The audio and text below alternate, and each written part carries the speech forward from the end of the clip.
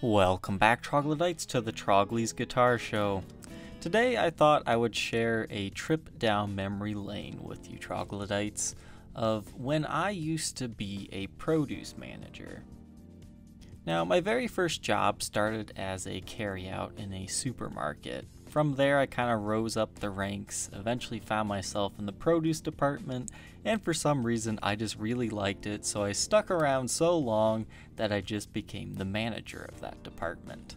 Every year, in I believe February, the Idaho Potato Commission does a contest where basically you just decorate a really cool display with potatoes and some of their other brands. I wanted to incorporate the two loves of my life, the produce department and Les Paul's.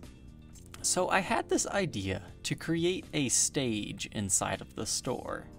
Now, this isn't a huge store by any means, so having quite this large of a display was a little bit out of the ordinary. Another main display point here is the big potato man that the produce manager before me built but left behind. This is kind of an icon for the little kids that would visit the store because he would usually sit on top of some large coolers.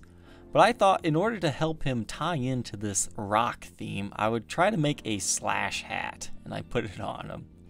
I then tried to make this look like the night sky, and I put stars on the backdrop. And from there, I decided that the theme of this display would be Idaho potatoes will rock your taste spuds. So from there, I just kind of built a stage, and I brought in 5 Les Paul guitars in order to photograph this. Now, to the front left is a 1987 Gibson Les Paul in a very nice aged alpine white finish. The next guitar you see, I believe, is a Les Paul Classic Gold Top. However, the next 3 guitars in the photo are actually very special. The one in the Potato Man's right hand is a Leo's Les Paul reissue. I believe that was the Kalamazoo made one at that point in time.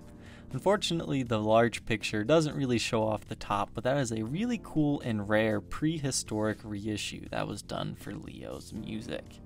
As far as the dealer runs go, the Leo's Les Pauls definitely had a lot more than like the Guitar Trader. The Les Paul in Potato Man's left hand is a Zebra Wood Les Paul. That's kind of a limited edition guitar built around the Classic Antique series. They have a crown logo on the headstock, as well as a zebra wood top, which is kind of an exotic wood, and no two of those look alike. I know my wife really liked that guitar and said the only way I can sell it is if I got top dollar for it. And the 5th and final guitar is my absolute favorite model, the Spotlight Special. That one was in very worn condition, and I ended up selling it to a guy in Texas, who then took it, changed some of the parts, claimed it was all original, and was selling it for more. Then I'm not sure what happened to it, but it ended up in another dealer's hands, saying it was all original when in fact many of the parts had been changed. Now, this Idaho Potato Contest was not only store-wide. This chain of supermarkets had around 30 stores, but it is also a nationwide contest where stores, depending on how many registers they have to judge their size, they all compete against each other with these displays.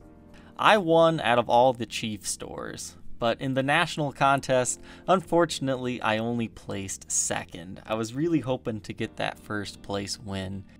So I hope you troglodytes enjoyed this story. That was a little bit of a trip down memory lane for me, because you don't always see a Les Paul in the supermarket.